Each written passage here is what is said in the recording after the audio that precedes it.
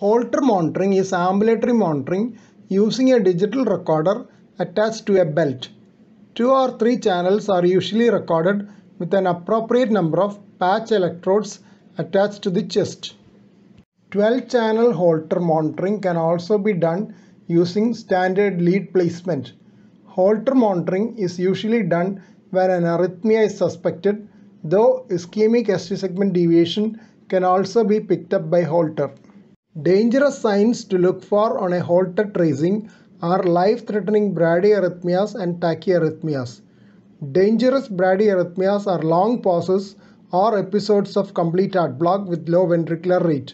Both these may present with recurrent syncope or dizziness. Dangerous tachyarrhythmias are ventricular tachycardias and ventricular fibrillation.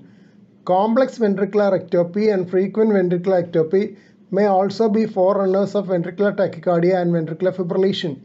Bidirectional ventricular ectopy suggests the possibility of bidirectional ventricular tachycardia, as in catecholaminergic polymorphic ventricular tachycardia and Anderson syndrome.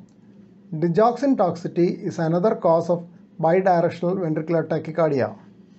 Bradycardia can also predispose to tachyarrhythmias. Complete heart block with QT prolongation can precipitate polymorphic ventricular tachycardia known as torsade de pointes. QT prolongation may be detected on Holter monitoring preceding episodes of torsades. Leclerc and associates analyzed Holter recordings of sudden death due to ventricular fibrillation in 62 cases. There were 13 deaths due to torsades in those without coronary artery disease. They were related to quinidine-like drugs or hypokalemia. The torsades were initiated by long RR interval due to a post-ectopic pause. A progressive decrease in mean heart rate during the preceding 3 hours was also noted. The ectopic beat initiating the VT or VF had a coupling interval which was shorter than the shortest value documented before that. So it was the prematurity of the ectopic beat which was ominous. The prematurity index, which is the quotient obtained by dividing coupling interval with the preceding RR interval, was lower in primary VF than in VT leading to VF. In the last hour preceding the VF, higher heart rate was also noted, reflecting an increased sympathetic tone. Here is a long pause.